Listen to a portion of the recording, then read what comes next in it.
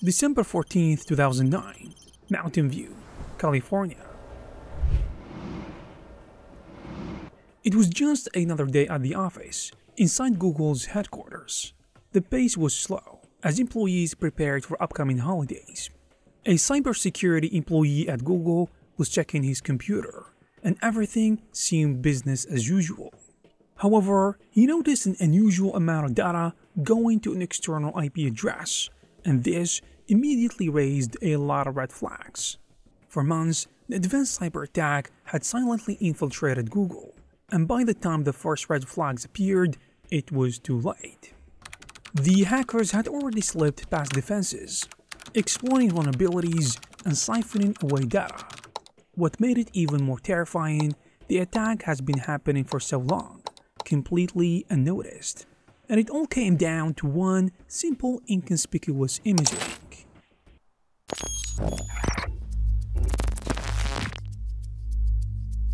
In mid-2009, a group of hackers targeted Google's employees, uncovering their email addresses to create the perfect phishing email, and this is how they did it.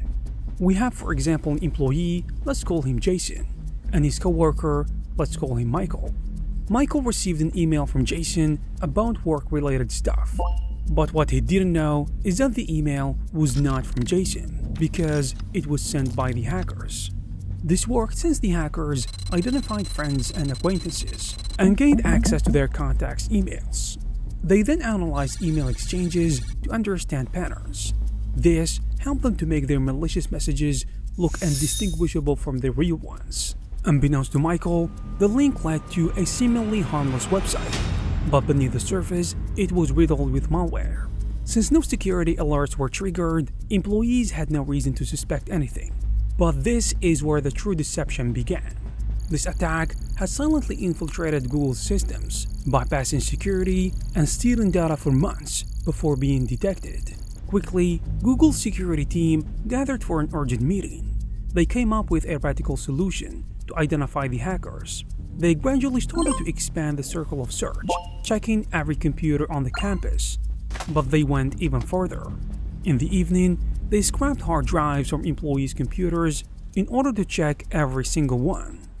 Later, Google's security team launched an urgent investigation, working with cybersecurity experts all over the world to trace the malware's origin and assess the damage, but more importantly, understand how an attack of this magnitude happened and how it went unnoticed for the longest time.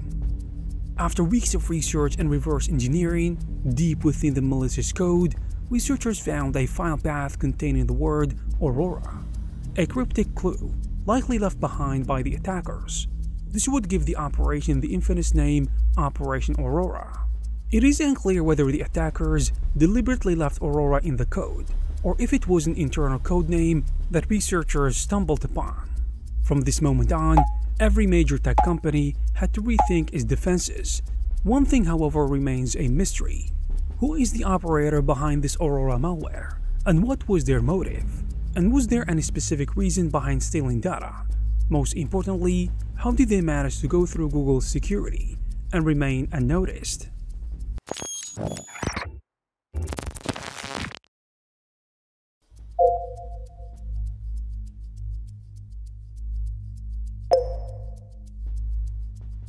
This Trojan created an encrypted tunnel, giving hackers direct access to the compromised machine.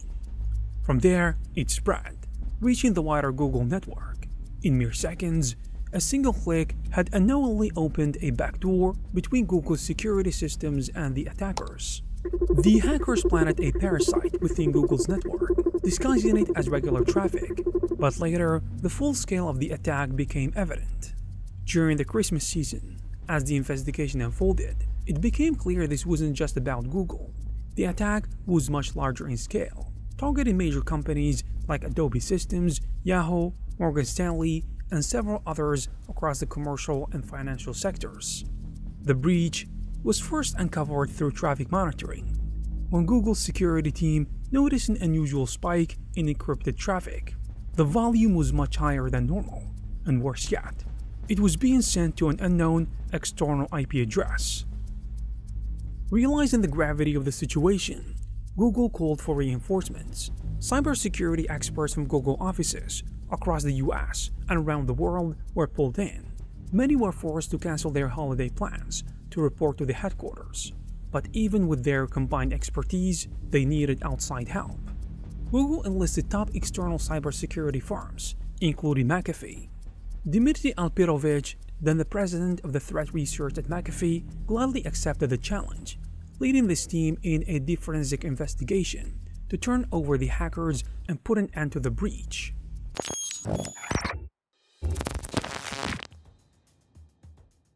The team at Google went into lockdown for weeks, cutting off all outside communication and barring any outsiders from stepping in.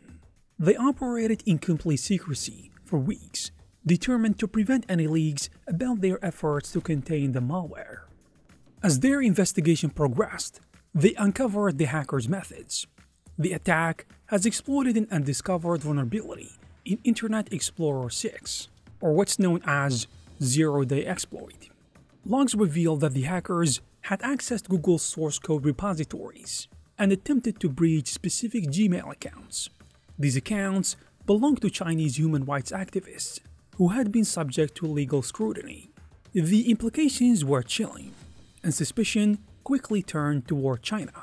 The evidence suggested the possibility of a state-sponsored hack, but the activists weren't the only targets.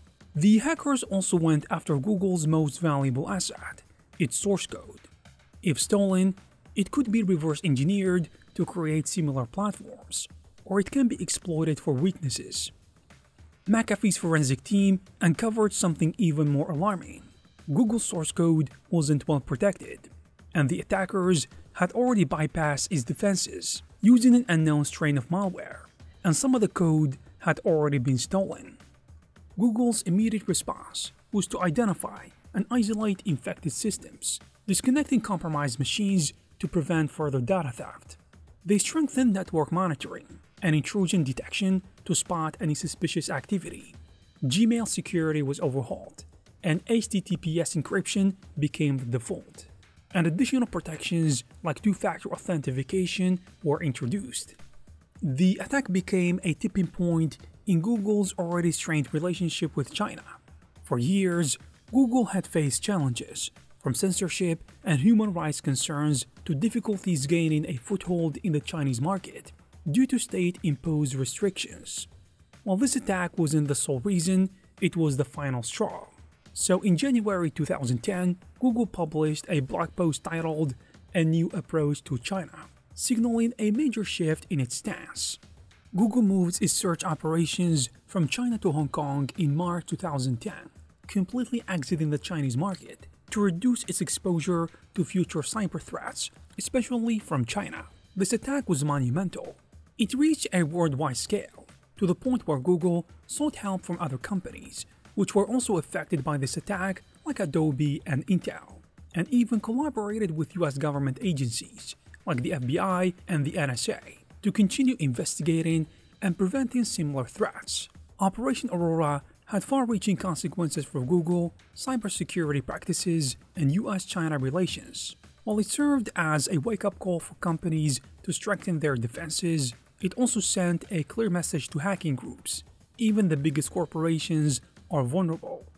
The Underwood Group, the hackers behind this attack on Google, faded from sight after 2013. However, their tactics and influence remain evident in China.